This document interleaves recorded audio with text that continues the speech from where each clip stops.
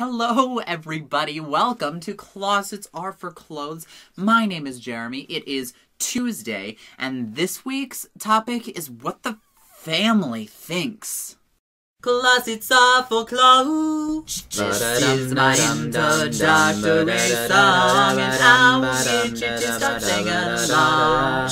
Jeremy on Tuesdays. Before I get into this week's topic, I just wanted to let you guys know that there are some changes happening here at CRFC. We've been going through a huge month of changes. We've just been really focusing in on what is best for this channel. And Logan has decided that it is best if he leaves the channel. We'll miss him dearly. Logan, you were one of my favorite parts of the channel, and I will most definitely miss you.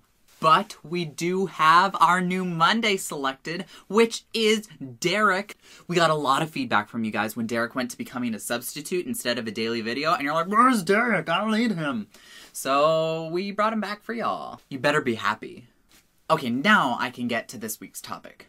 This week's topic, what the family thinks, is all about how does your family respond with your sexuality. My family is really accepting and open. I'm extremely happy and blessed to have such a wonderful family who supports me in all of my activities. They may not understand all the time, and I do try to explain, and sometimes they're a little hesitant on when I go out and do these new things. Like, take the event like Pride Parade. They would definitely support me in letting me go to Pride, but they wouldn't, like, go themselves and march with me. So that pretty much gives you a idea of where they stand to my sexuality.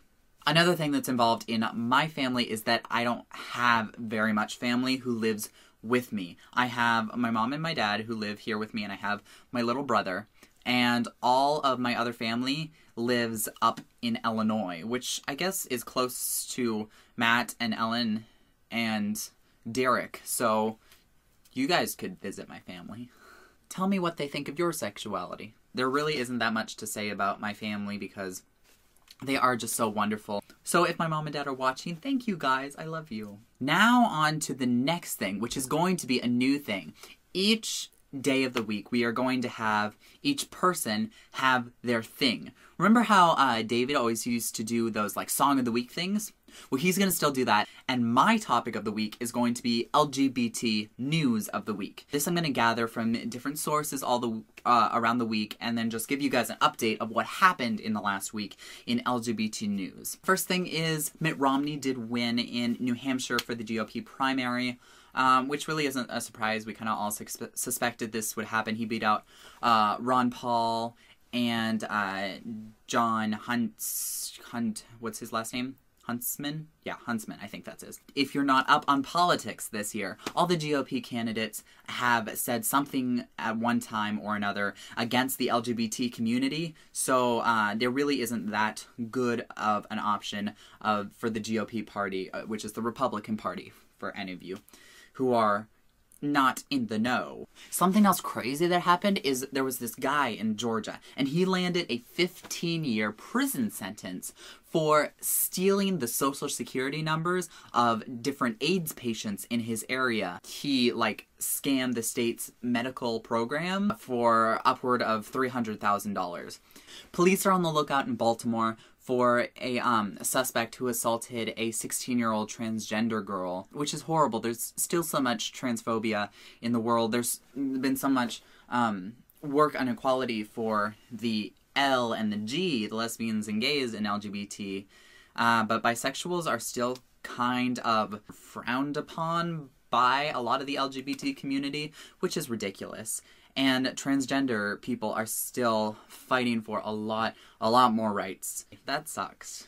Another thing that happened is Mike Reynolds, who is an Oklahoma representative, someone didn't tell this guy about the repeal of Don't Ask, Don't Tell, because he's trying to make it, he's trying to pass a bill that makes it illegal for gays to serve in the National Guard. He says that Don't Ask, Don't Tell repeals the Don't Ask and Not Telling, so you're allowed to question people about their sexuality and then suspend them for it. He's a very confused man. Okay, that's all the topics I have to cover this week. Thank you all so much for watching. And if you did want to keep up with what's going on, you can always follow us on Twitter. You can follow us on Tumblr. You can follow us on Facebook. We post all of our videos there. We tweet whenever we have a special meetup. Go follow us in all those things below. And I love you all, and we'll see you next week. Goodbye.